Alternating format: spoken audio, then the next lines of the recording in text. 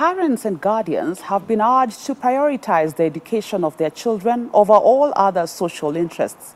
Mombasa UDA politician Ali Hamisi Kitaka says parents should provide the educational needs of their children and consciously fulfill their financial obligations in this respect.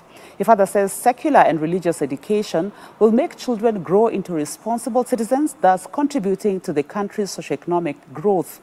He said children were the country's future leaders and need to be given the necessary care and support to realize their full potential to the benefit of their families and the country at large. Kitaka says education improves social and economic lives of individuals and is urging parents to give the education of their children the attention it deserves. Naomba wazazi wote wa Mombasa County ama mahali kokote ambao wananisikia. Mtoto yote akisoma dini kwanza huwa anakuwa na imani. Anajua hili ni baya, hili ni zuri.